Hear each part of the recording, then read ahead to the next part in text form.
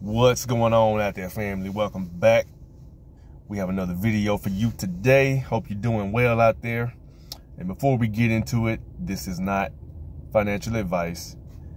If you choose financial advice, seek out a professional and do your own research before you invest in the stock market. All right. So the market took a dip today based off of the news.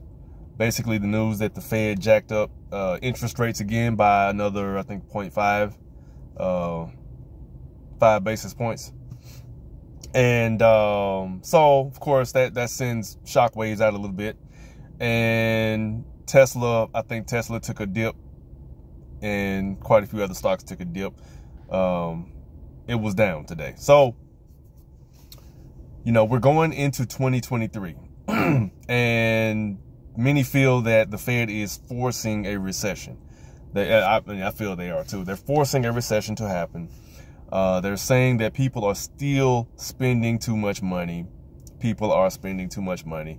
But hey, they gave us stimulus money to spend to prop the economy up, right? A couple of years ago. I don't know if y'all forgot about that or if they forgot about it. In some ways, they created this mess.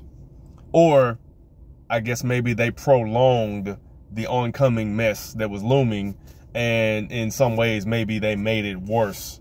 Maybe it's going to be worse than it would have been if they had just let things play out. I don't think it would have been as bad as it's going to be. Just my opinion.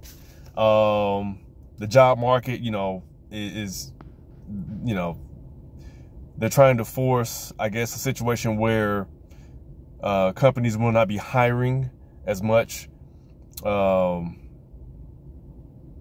people are just spending too much money, and people are spending a lot of money they don't have as well. Credit card usage, they say, is through the roof. I mean, there's record spending with credit cards. So I say all that to say this. What I am doing, and this is my journey. I'm not telling you what to do, but, you know, I'm sitting on the sidelines a little bit. I still do my swing trading here and there.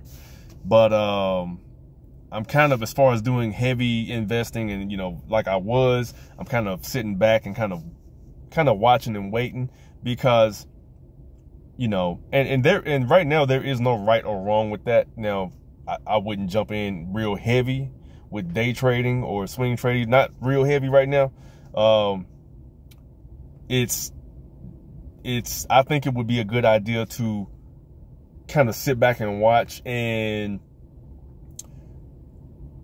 maybe dabble here and there, invest a little here and there, meaning dollar cost average.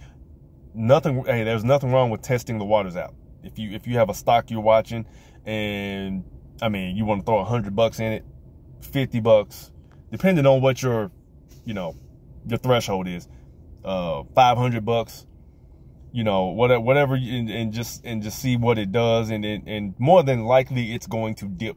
It's going to take a dip, and again, you know, my strategy that I've shared with you guys is when a stock drops by more than 7-8% after you have invested, you want to double that amount, that original amount you invested, and keep an eye on it. If it drops again, then at that point, you want to wait until it's at least maybe 10%.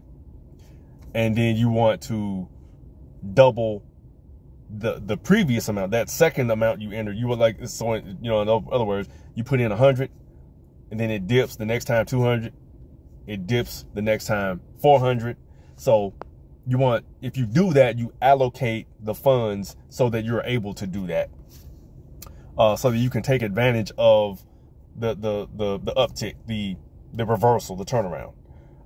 That strategy has worked very well for me in the past. But we are in uncertain times right now. We don't know how bad this is going to be for sure. But history tells us that it does not last very long. All right, it does not last very long. So,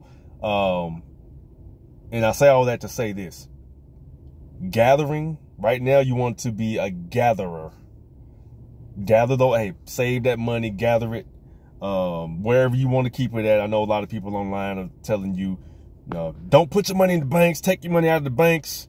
Yeah, I mean, okay, yeah, do that. Keep your money somewhere and then come home and find somebody broke in your house and stole all your money. I mean, I don't know. I don't know what to tell you on that.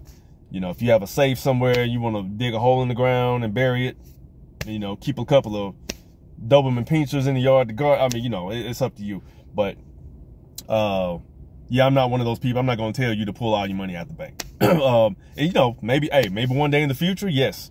But, I don't see that being a problem in the near future. So, y'all, of course, I don't know everything. But anyway, that's my position right now.